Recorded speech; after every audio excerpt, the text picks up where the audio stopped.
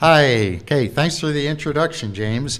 Yeah, I'm Richard Keene. I'm a professor emeritus in atmospheric science at the University of Colorado.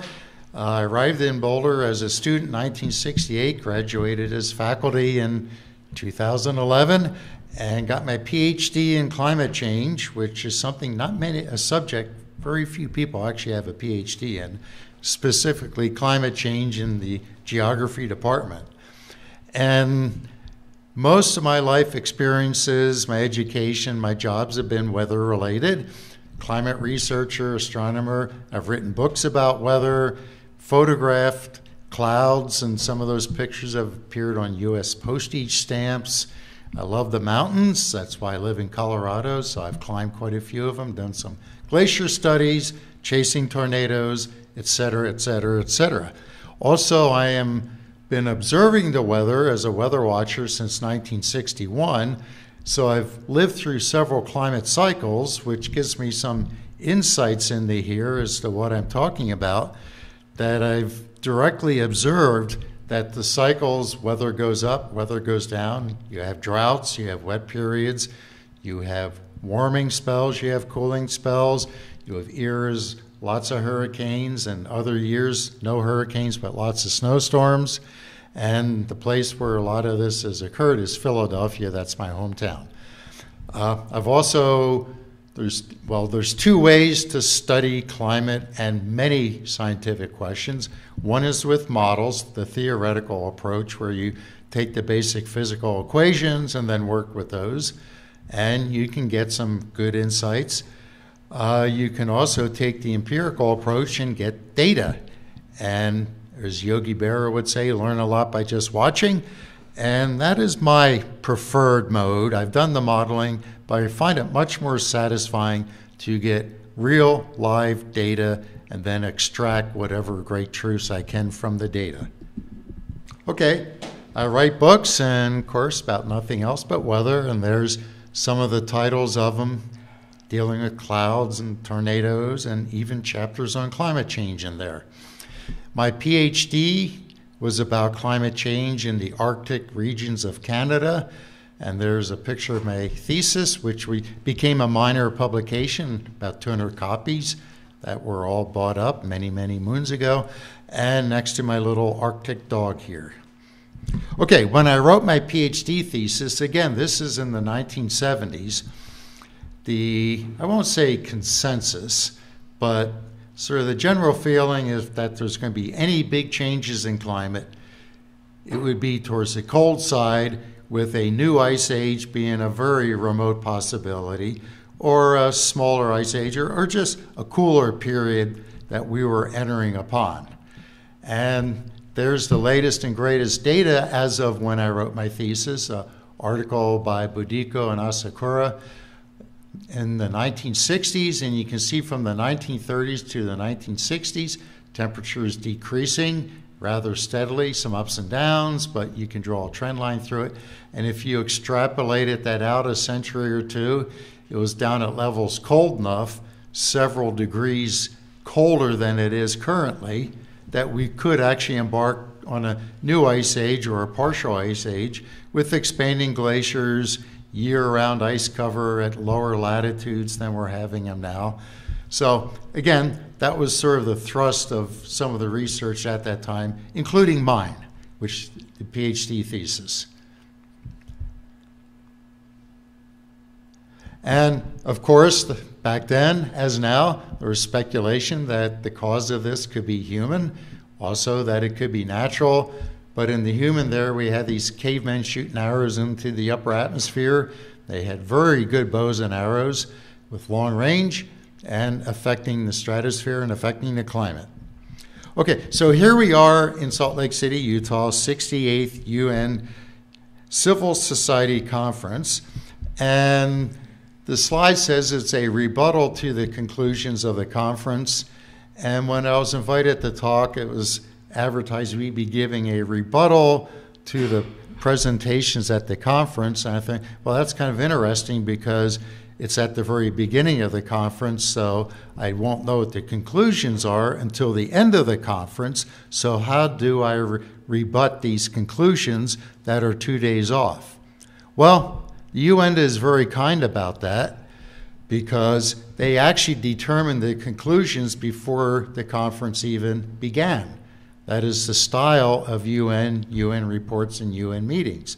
They get these committees to work on something, but before the committee is selected to give a certain result. So they know what the result's going to be before they even start. So conclusions are predetermined and will be accepted. IPCC reports, the Intergovernmental Panel on Climate Change, is similar. The I, by the way, in intergovernmental, well, that's intergovernmental, it's not scientific. The UN is not a scientific organization. It does not produce scientific reports. It produces political reports. That's their nature, that's why they're here. I've been on the IPCC as an expert reviewer, did that a couple times before I got fed up with the process of spending much of my valuable time writing reviews, which were then ignored because they disagreed with this predetermined narrative. Here's the IPCC flowchart, and this is their version of the process that they use. Up there in the upper left, it says start here. Below that is the IPCC approves the outline. So the report is determined. The conclusions are determined right there at the first step in the production of this.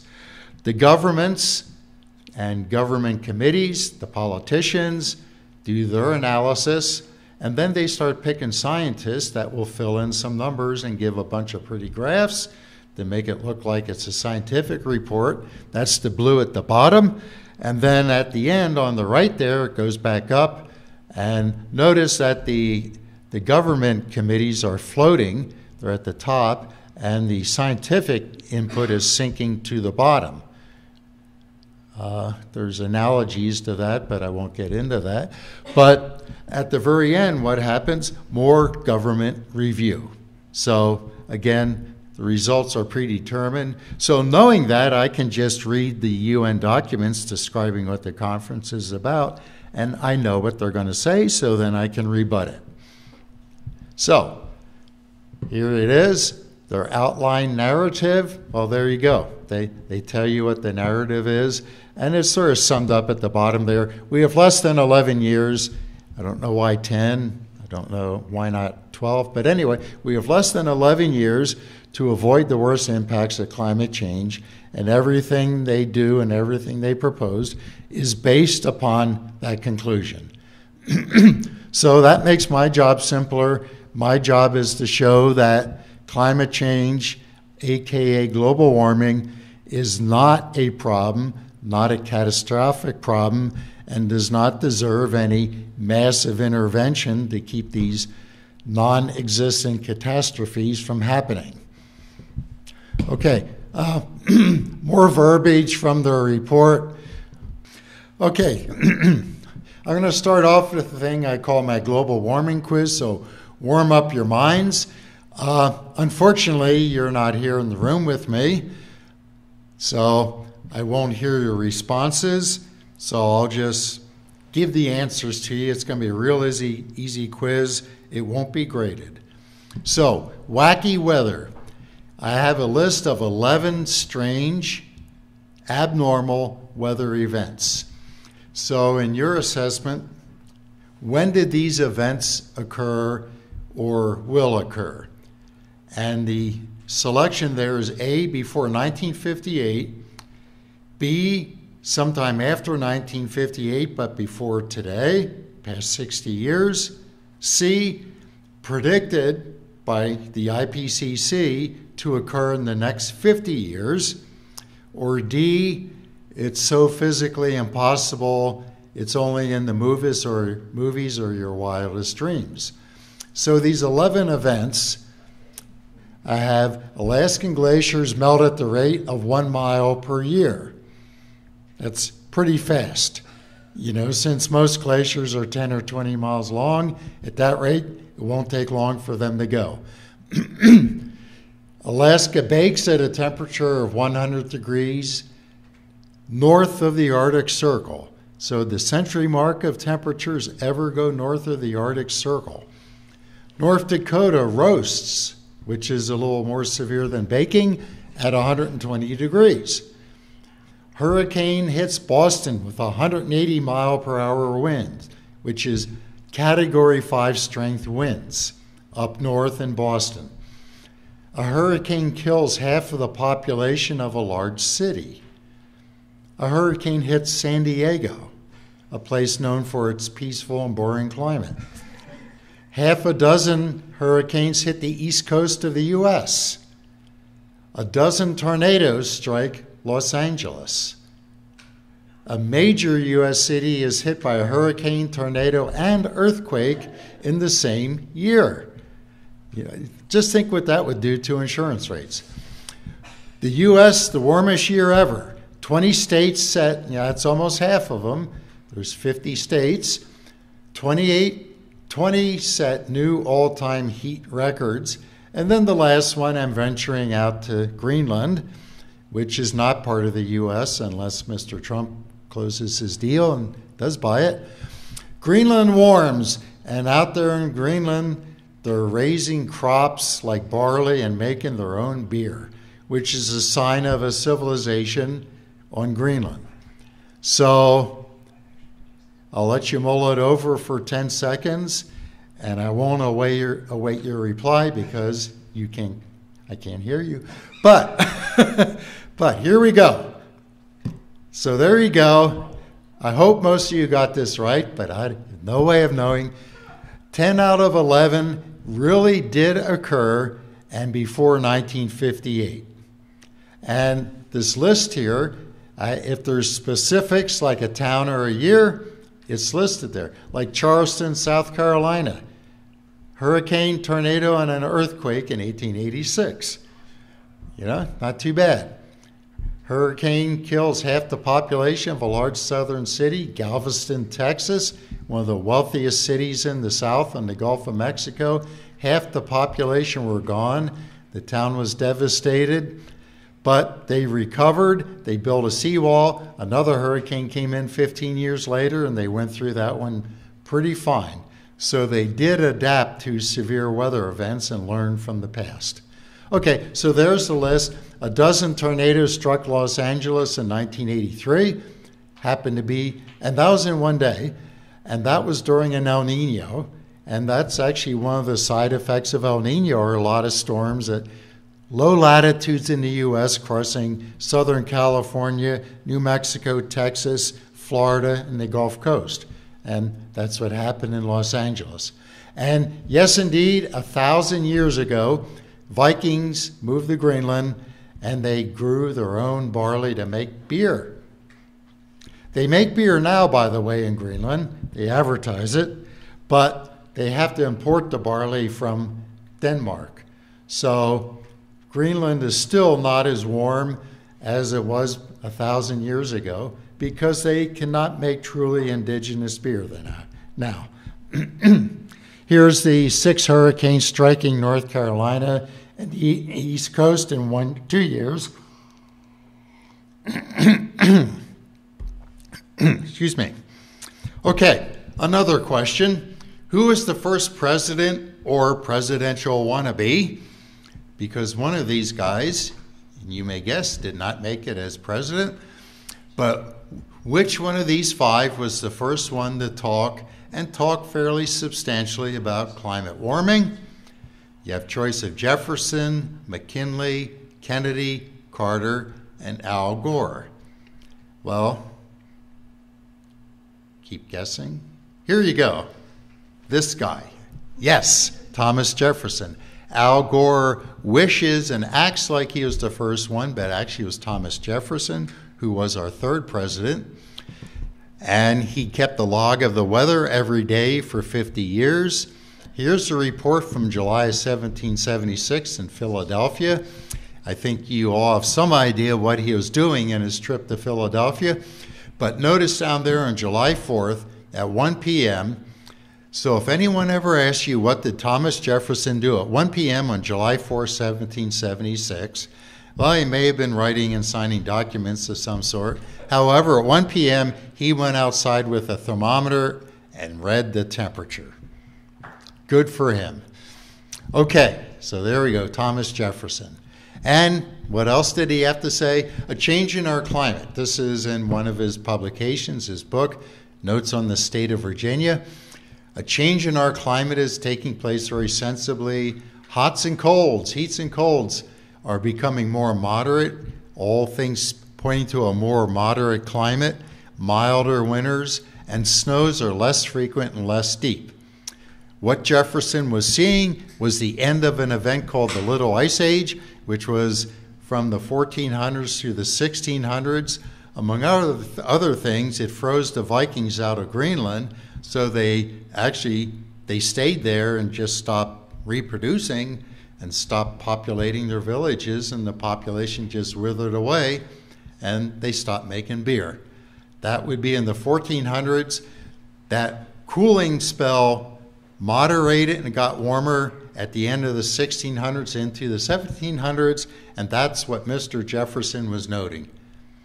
Other people noted the same thing. President of the Royal Society a few years later writes this about reduced ice in the Arctic. You can sail farther north, seeing the same event. Noah Webster also noting that, well, indeed, I know not whether any person in this age has ever questioned the fact. So in other words, Webster seemed to think there was a consensus going on, which is another parallel with today.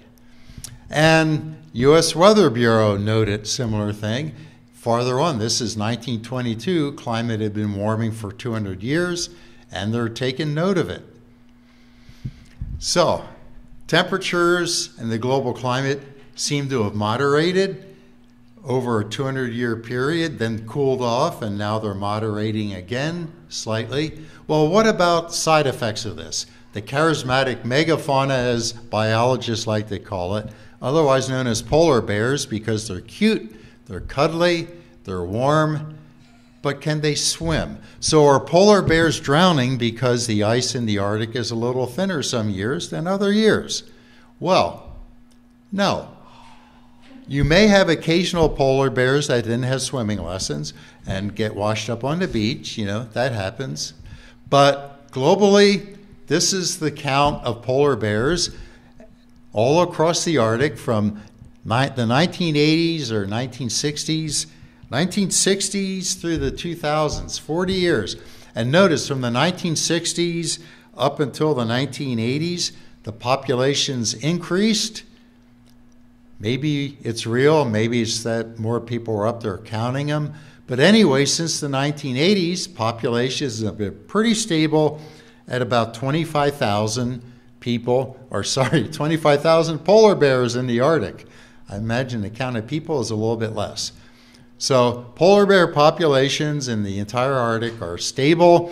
Some places, some areas are having a few more, and in some of those places they're becoming a problem, raiding garbage cans and breaking into houses and stealing silverware and so on.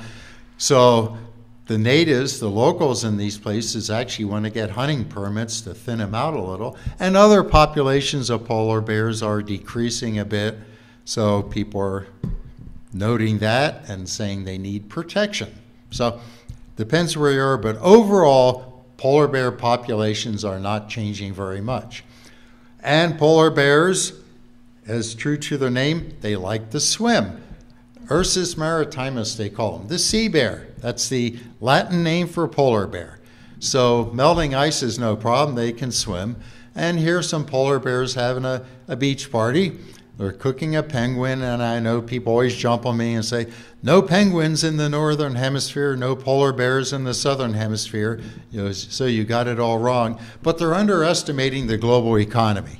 Those penguins are actually imported from Antarctica. Okay, what about hurricanes? Well, okay, first of all, I'll point out that this diagram from Mr. Gore's movie has the hurricane spinning the wrong way, unless you're in the southern hemisphere. So maybe he's painting pandering to the Australian and Chilean audience. But we'll let that go by. But sorry, hurricanes are decreasing. This is a chart showing the number of hurricanes of various intensities striking the land of the U.S. Why did I use this statistic? Well, it's a very robust statistic, as scientists like to say. If a hurricane hits the mainland of the U.S., it is noticed. And that's been true for 200 years, so it's a good long record. And it doesn't matter if it hits Florida, hits Long Island, hits Galveston, Texas, it's reported. Somebody knows about it. So it's a very, very good data set. And you can see since the 1940s, the past 70 years, the number's steadily decreasing. And for all hurricanes, for the strongest ones and for the not quite so strong hurricanes, all showing this general downward trend since the 1930s and 1940s, which, by the way, globally was a fairly warm period. Off of China in the Pacific, same thing. Tropical storms and hurricanes, they call them typhoons over there, decreasing since the 1950s. So 60 years decreasing. In the Pacific Basin, hurricanes, typhoons off of the coast of China. What about tornadoes? Decreasing. Overall, actually over the period of time for this whole graph, you can see there's that major bump in the middle, which is dominated by 1 year, 1974. But you can see definitely since the 70s, the number of strong to violent tornadoes is decreasing in the U.S. Well, what about small tornadoes, little ones? Well, those numbers are increasing, and there's a very simple reason for that. In the 1970s, we had this new phenomenon called storm chasers, of which I was one, going out looking for these things. And they would find them, and they would find small ones. But if it was a tornado, they would call them in. My first tornado was a tornado that only I saw. If I hadn't seen it and hadn't called it in, it would not be in the record. So the small tornadoes numbers are increasing, but that's an observational effect. Again, people are looking for them. The big ones, though, the ones that take out neighborhoods and kill quite a few people, those ones are decreasing. Okay, what about sea levels? And we have this famous event, can this guy lower the seas? Like he promised at a speech he had in Denver. You might remember this at the presidential convention. They had these pseudo-Greek styrofoam columns. It was really kind of a beautiful, setup, classic setup.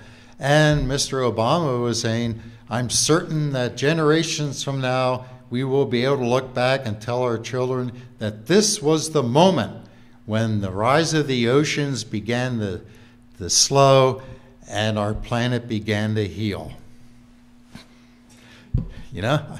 That's impressive. So, did it work? Did he lower the seas? Well, fortunately, he's late to the show because this guy already did. That's Mr. Bush.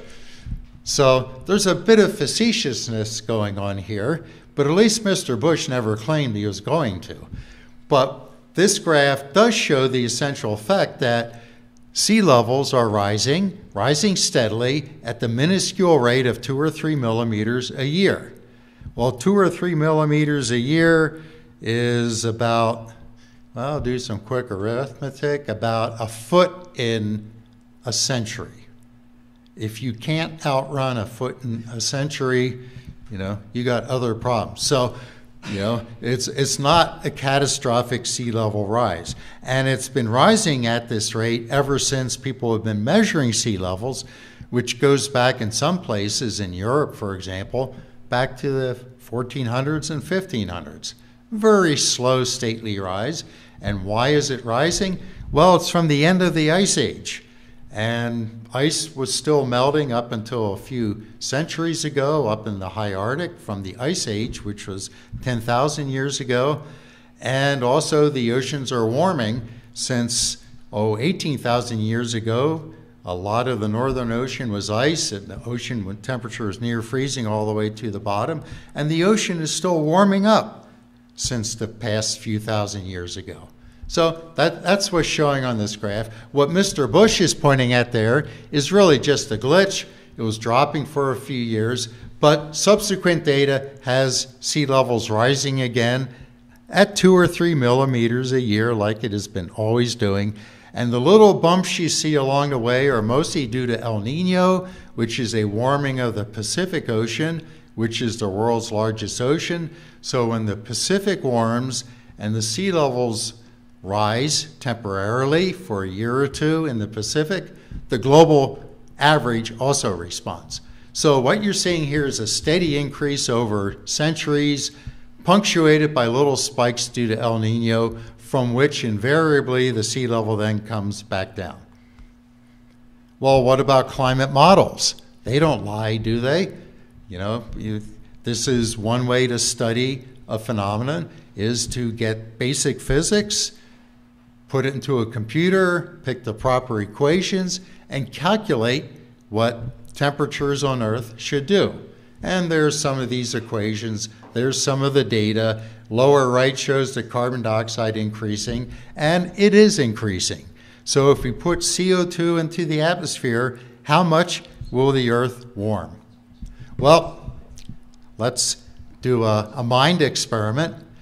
For every 10,000 air molecules, mostly nitrogen and oxygen, if we add 1 CO2 molecule, which is equivalent to what humans have done over the past century, 1 CO2 molecule per 10,000 molecules of air, how much does this CO2 warm the atmosphere? Well, back up a little. How and why should CO2 warm the atmosphere? Well, it's pretty simple. Carbon dioxide is a greenhouse gas. It absorbs infrared. So in a nutshell, sunlight comes down, heats the ground. The ground gets warm, radiates infrared radiation up into the atmosphere. Carbon dioxide absorbs some of this radiation.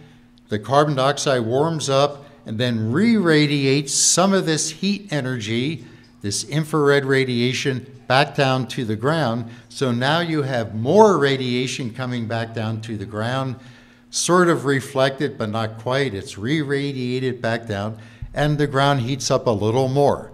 And that would be that 0.2 degrees. I will point out that there are other greenhouse gases in the atmosphere. The biggest one is water vapor, H2O, which is at least 30 times more abundant than carbon dioxide and has a much bigger greenhouse effect. And it's about a 33 degrees Celsius or 50 degree Fahrenheit, 60 degrees Fahrenheit warming of the Earth due to this greenhouse gas of water vapor. Well, it's a good thing that occurs. Don't get it in your mind that the greenhouse effect and climate warming due to greenhouse effects is bad, because if we did not have this water vapor and CO2 in the atmosphere, we would not have this 60 degree warming. The Earth's average temperature would be about 0 degrees Fahrenheit, at which case there would not be much life left on Earth. There'd be no plants growing anywhere, no plants for the animals to eat, and therefore no animals. Basically, the Earth would be lifeless, like, say, one of the moons of Jupiter or a place like Pluto. It'd be a frozen world. Okay, so it's not just CO2, though, that can cause warming. You have these feedback effects, that complicate the situation. Sunlight comes down, it's absorbed by the ground, it's absorbed by air molecules, the CO2 in the air. Clouds, it reflects off of clouds, it reflects off of oceans, it reflects off of ice.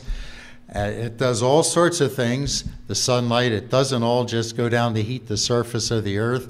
And the heat radiation, the infrared radiation going back up, doesn't all get absorbed by carbon dioxide. Some of that gets absorbed by clouds, gets reflected back down. Some of it, most of it, goes back into outer space. So again, it's a very complex situation. And if here's an even more complete version of it with all these loops, how one thing leads to another, leads to another, leads to another. And these things are called feedbacks. And so the climate modelers, the theoreticians, have a lot of liberty at judging how big these feedbacks are. So if infrared radiation is absorbed by water vapor and then goes that back down to the ground, heats the oceans, how much water evaporates from the ocean? Well, you can make up a number or try and measure it. You have a lot of degrees of freedom to tune your model to fit the data, or at least come up with a larger greenhouse effect and make it look like it's bigger than it is. To most people, the models are like this proverbial elephant from Indian legend, I believe it is, where if you close your eyes and you touch the elephant, you know, oh, it could be a rope, it could be a piece of leather, it could be a sword, whatever, depending on what part of the elephant. You got to be careful there. But some, people look at climate models.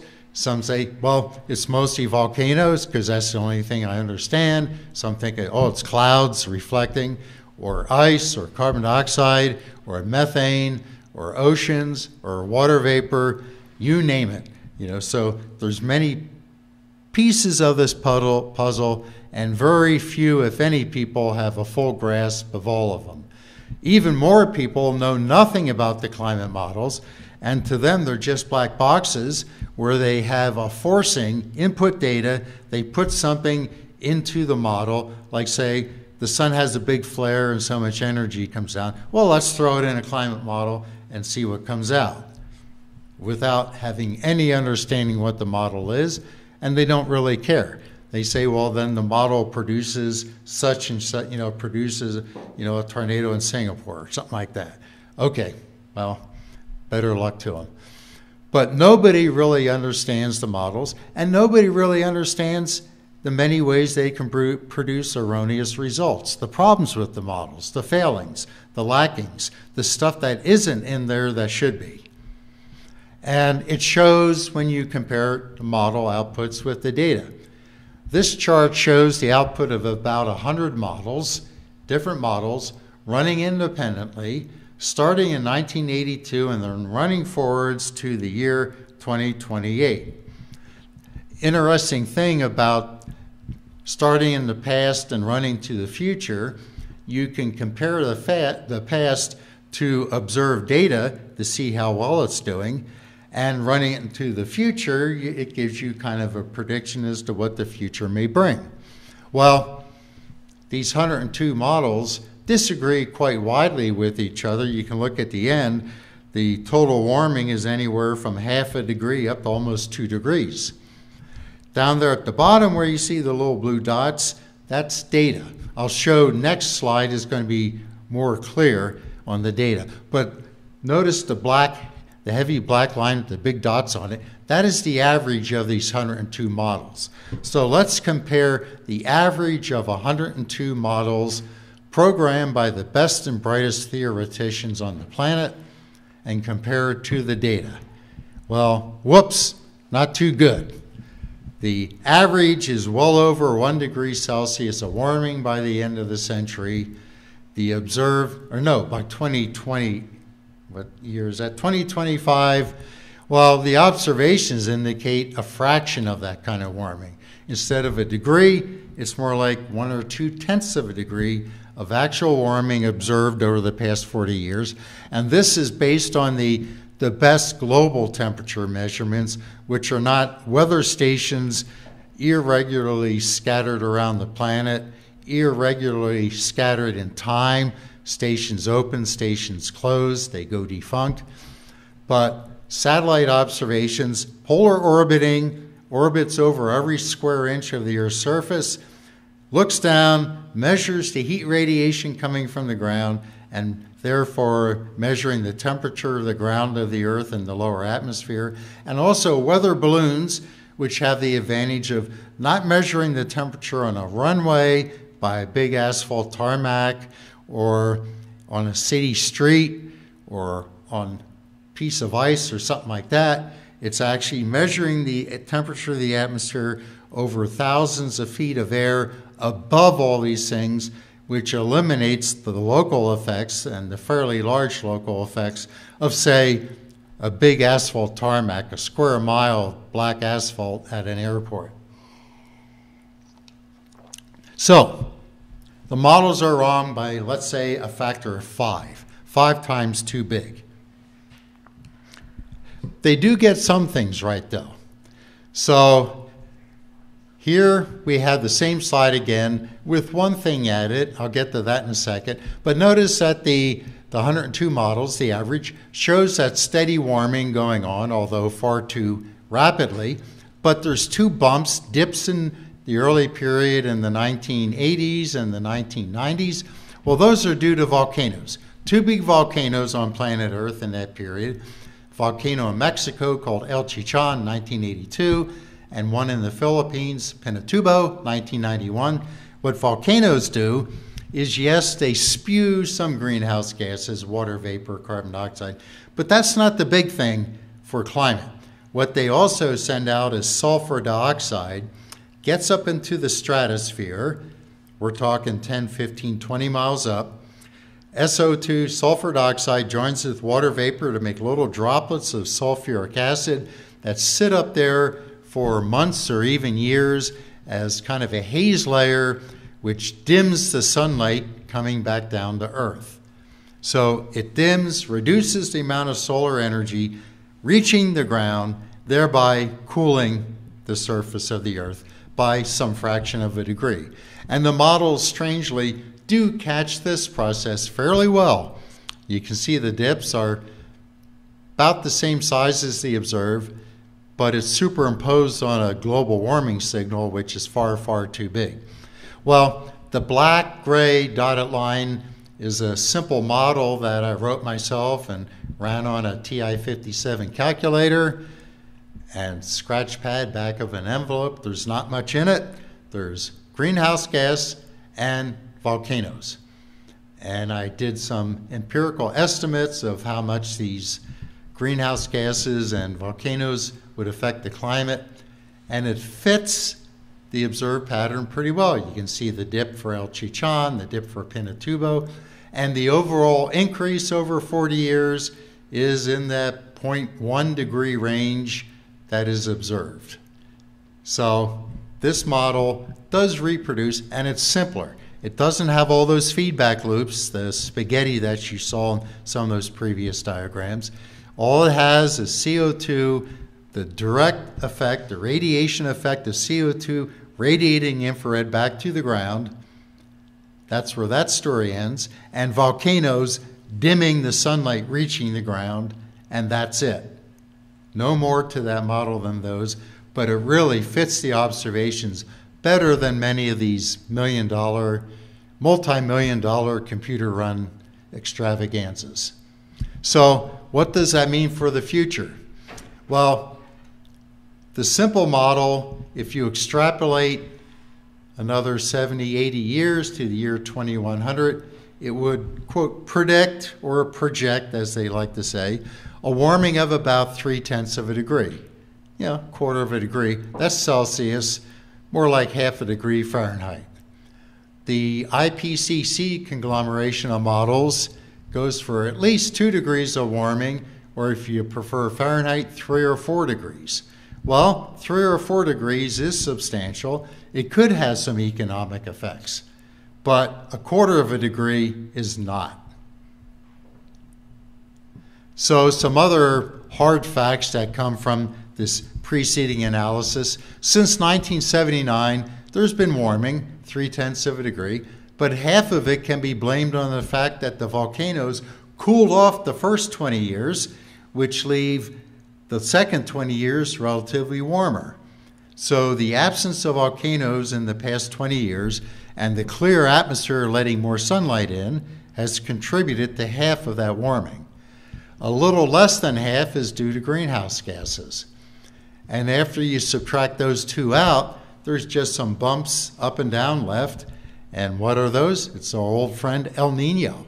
Most of those bumps can be attributed to El Nino, which is a temporary thing, 1 or 2 years, warms up for a year or so, then cools back down.